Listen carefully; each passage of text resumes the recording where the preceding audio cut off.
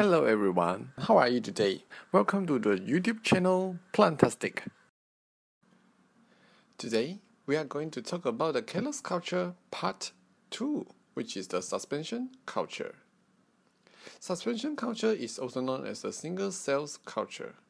It uses the pieces of established undifferentiated or fibrous callus that are transferred to the liquid medium in a flask or other suitable vials. The medium is continuously agitated at around 30 to 100 rpm by fixing on a gyratory orbital shaker. It is a significant method for the mass production of cells. The mechanisms of suspension culture are: the agitation of the medium exerts a mild pressure on the tissue, breaking it into smaller cells aggregates and single cells. It maintains uniform distribution of cells and cell clumps in the medium. It helps gaseous exchange between the culture medium and the air inside the culture vial, which we refer as the aeration of the cells. Alright, what are the starting materials for suspension culture? We can use fibrous cells with the cell density 5 times 10 power of 4 cells per milliliter or higher. We need the actively growing and typically synchronized with the respect to cell division cycle. The liquid medium, whereby the agar is omitted, we need to add different plant growth regulators such as auxin or cytokinin, nutrients, and precursor ratio. The advantages of suspension culture are: it gives much higher rate of cell division that may be exhibited by the cells in suspension cultures than in callus culture on agar medium, which means that the cell division rate in liquid culture is much higher than that of agar medium. The cells in suspension culture can form embryos, which are known as the somatic embryos, through somatic embryogenesis, which is then multiplied or induced into the plantlets via morphogenesis. On the other hand, the disadvantages are: the ideal suspensions should consist of single cell, which is very difficult to achieve. Therefore, most of the time it consists of small cell aggregates, which is the clumps of the cells. The cell doubling time in suspension varies with the system and also the period. There are a few types of cell suspension culture. First, single cell culture, batch culture, continuous culture, which can be classified into closed and open. Synchronous culture. First, the single cell culture. It is mechanical isolation, which tailing the leaf to expose the mesophyll cells, followed by scraping the cells with a fine scalpel. Followed by the enzymatic isolation, in which the degradation of the middle lamella is occurred to release the cells using macerozyme incorporated with osmoprotectant, which is the mannitol.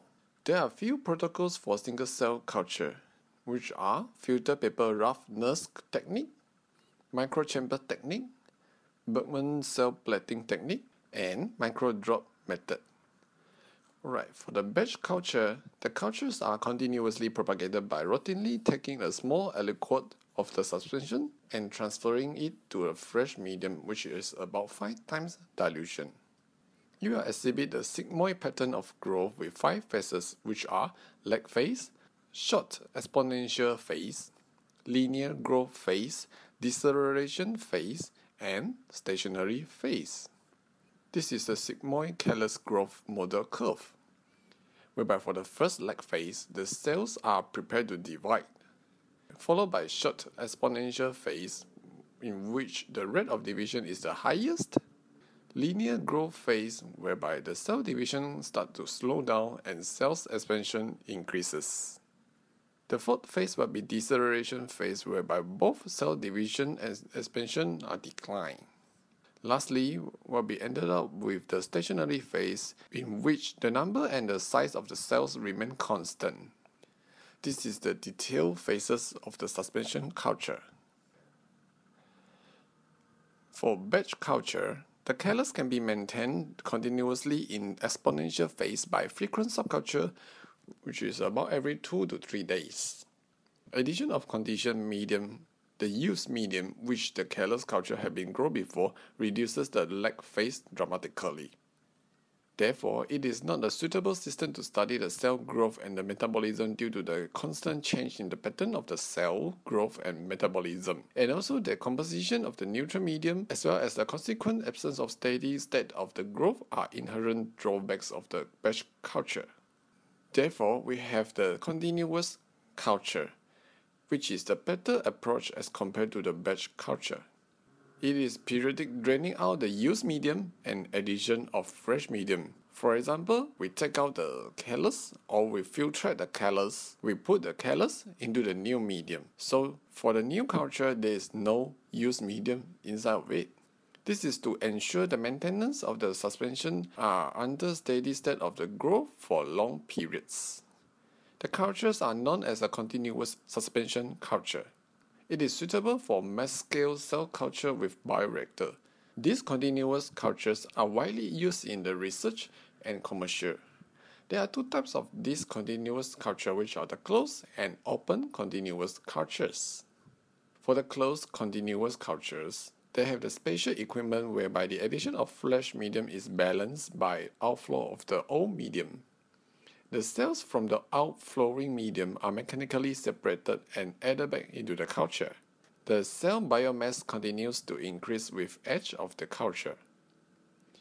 For the open continuous culture, the addition of fresh medium is balanced by the harvest of an equal volume of medium, which including the cells that maintaining indefinitely a constant submaximal growth rate, which can be further split into two types. First, chemostat. The steady state of the cell growth is maintained by the constant inflow of fresh medium in which the concentration of chosen nutrients is adjusted to adjust the growth rate of the cells. To study the effect of nutrients on metabolism and cell growth.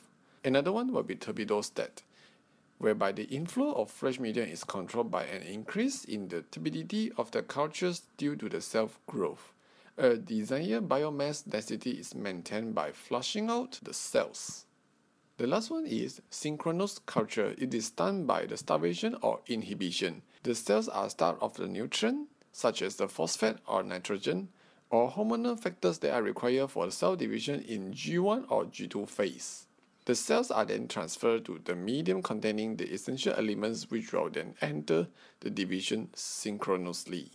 The synchronization can be achieved by using the inhibitors of DNA synthesis such as 5-amino uracil, FUDR, hydroxyurea, and thymidine.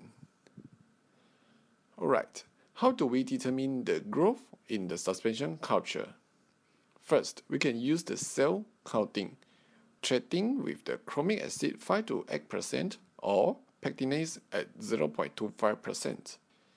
The second method is use the packed cell volume PCV, whereby a non-volume of uniformly dispersed suspension is transferred to 15 ml graduated centrifuge tube and spun at 200 times gram for 5 minutes. This PCV is expressed as ml pellet per ml culture. The method is very common, which is the cell fresh weight. It is commonly done by wetting the callus after washing the cells with distilled water to remove the medium, draining under the vacuum or dry by using the filter paper to obtain the net fresh weight of the callus. Following, we can use the dry wet callus, whereby the callus is dry for 12 hours at 60 degrees Celsius, for example, until the constant weight is obtained.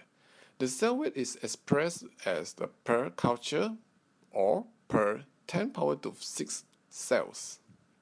The last method is the non-invasive method, in which we tilt the conical flask at 30 or 60 degrees, but you make sure to standardize the angle every time when you take the reading for 5 minutes.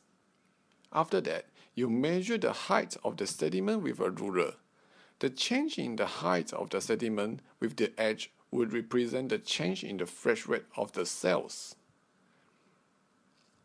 Alright, after we have done the suspension for a long period, how do we know whether the cells are still alive? Therefore, there are some viability tests for culture cells. First, we can use the phase contrast microscopy, whereby the cytoplasmic streaming and presence of healthy nucleus will be observed. Or we can use the tetrazolium test, in which the respiratory efficiency of cells is measured by the reduction of 2,3,5-triphenyl tetrazolium chloride (TTC) to the red dye formazole measured through the spectrophotometer. Or we can use the fluorescein diacetate FDA test. The living cells will give the fluorescent green under UV.